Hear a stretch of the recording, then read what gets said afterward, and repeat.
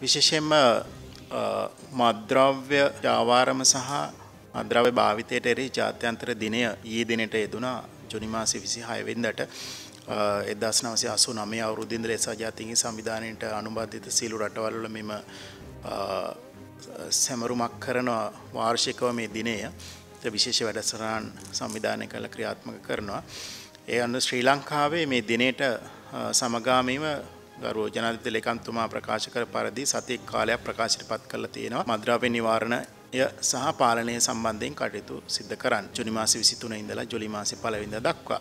ඒ අතරදී ශ්‍රී ලංකා පොලිසිය මේ මිනුත් ටිකක් ඔබට ගිහිල්ලා පහුගිය 9 වෙනිදා ඉඳලා ජුනි මාසේ 9 වෙනිදා ඉඳලා ජූලි මාසේ 8 වෙනිදා දක්වා මාසික කාලයක් ප්‍රකාශයටපත් කරලා තියෙනවා. විශේෂයෙන් මද්ද්‍රව්‍ය නිවාරණය සහ පාලනය සම්බන්ධයෙන් කටයුතු කරන්න. ඒදී විශේෂයෙන්ම මද්ද්‍රව්‍ය වැටලීම් වැඩි කරලා මද්ද්‍රව්‍ය වල තියෙන සැපයුම අඩාල කිරීම කරන ගමන්ම ඒ වගේම දැනුවත් කිරීමේ වැඩසටහන් සහ පුනරුත්ථාපන ක්‍රියාවලියට පොලිසියේ දායකත්වයේ දක්වලා මද්ද්‍රව්‍ය සඳහා තියෙන ඉල්ලුම අඩාල කිරීමේ කාර්යභාරයත් ශ්‍රී ලංකා පොලිසිය විසින් කරගෙන යනවා. ඒ අනුව විශේෂයෙන් පසුගිය 9 වෙනිදා ඉඳලා අපි මේ දක්වා කරගෙන ආපු වැටලීම් වඩාත් තීව්‍ර කරලා ලංකාව පුරා සියලු පොලිස් ස්ථාන සම්බන්ධ කරගනිමින් ඒ වැටලීම් කටයුතු සිද්ධ කරා. මේ වනකට ඒකේ විශාල සාර්ථක ප්‍රතිඵල ලැබෙමින් පවතිනවා. ලැබෙනවා. ඒක අපි සතිපතා අපි පොලිස් මූලස්ථානයේ සහ පොලිස් මද්ද්‍රව්‍ය කාර්යාංශය විසින් මේව සමාලෝචනය කරමින් ප්‍රගතිය සමාලෝචනය කරමින් මේ මාසේ වැඩ කටයුතු කරගෙන යනවා. වැටලීම් වලට අමතර වශයෙන් විශේෂයෙන් ජනාධිපති ලේකම්තුමා ප්‍රකාශ කළ පරිදිම විශේෂයෙන්ම දැනුවත් කිරීම වැඩසටහන සඳහා රාජ්‍ය ආයතනයක් ඇතුළේ ශ්‍රී ලංකා පොලිසියත් සම්බන්ධ වෙලා තියෙන විශේෂයෙන් පාසල් දරුවන් සහ මේ වගේ ඉලක්කගත කණ්ඩායම් මද්ද්‍රව්‍ය වලට ඇබ්බැහි වීමේ අවදානමක් සහිත බවට හැඟෙන ඉලක්කගත කණ්ඩායම් තරුණ ප්‍රජාව දැනුවත් කිරීම සඳහා විශේෂ වැඩසටහන් ක්‍රියාත්මක කිරීම සඳහා විශේෂයෙන් ප්‍රජා පොලිස් ඒකක උපයෝගී කරගමින් මොකද ලංකාව පුරා මේ වන විට ප්‍රජා පොලිස් ඒකකවල අධීක්ෂණය යටතේ ප්‍රජා පොලිස් කමිටු 14068ක් ස්ථාපිත කරලා තියෙනවා. මේ 14068 මගින් ග්‍රාම නිලධාරි වසම් 14022ම ආවරණය කරලා තියෙන සෑම ග්‍රාම නිලධාරි වසමක අවම වශයෙන් එක් ප්‍රජා පොලිස් කමිටුවක් තියෙනවා.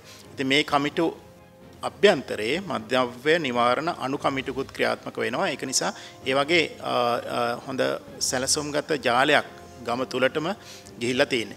ඉතින් මේ තුල ඒ නිවාරණ ක්‍රියාවලියත් එක්කම පුනරුත්ථාපනය සම්බන්ධයෙන් දැනට පුනරුත්ථාපනය කිරීම විශේෂයෙන්ම මේ මද්ද්‍රව්‍ය වලට ඇබ්බැහිවන් පුනරුත්ථාපනය කිරීම සඳහා අන්තරායකර ඖෂධ පාලක ජාතික මණ්ඩලයේ ප්‍රධානත්වයෙන් ඒ අධීක්ෂණය යටතේ පුනරුත්ථාපන ආයතන 25කට ආසන සංඛ්‍යාවක් ලංකාවේ තියෙනවා. ඒව තුළ ඒ විධිමත් ආකාරයෙන් පුනරුත්ථාපනය කටයුතු සිද්ධ වෙන ගමන් අපි ශ්‍රී ලංකා පොලිසිය විදියට ඒ ගම් මට්ටමින් මේ හඳුනාගත්ත මද්ද්‍රව්‍යයට ඇබ්බැහි වූවන් ඒ ගමේදීම අවිධිමත් ආකාරයෙන් පුනරුත්ථාපනය කිරීම වැඩපිළිවෙලකුත් මේත් එක්කම අපි ආරම්භ කරා පසුගිය 9 වෙනිදා ඉඳලා. එතෙන්දී අපි විශේෂයෙන් කණ්ඩායම් තුනක් හඳුනාගත්තා.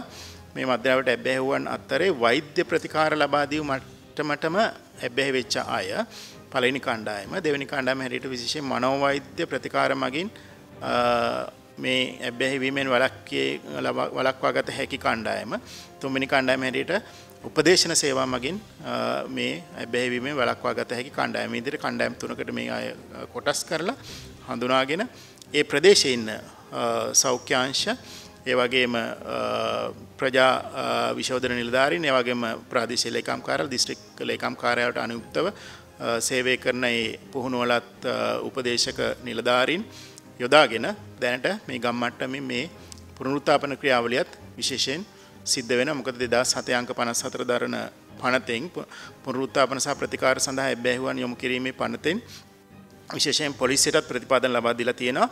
පුනරුත්ථාපනය සඳහා මේ ඇබ්බැහිවන් යොමු කරන්නේ කොහොමද කියලා පොලිසිය විශේෂයෙන් ස්ථානාධිපතිට පුළුවන් ප්‍රදේශයේ ඉන්න මද්ද්‍රව්‍යයට ඇබ්බැහි වූ අය වෛද්‍ය වාර්තාවක් සමග අධිකරණයට ඉදිරිපත් කළා අනිවාර්ය පුනරුත්ථාපනය සඳහා යොමු කරන්න.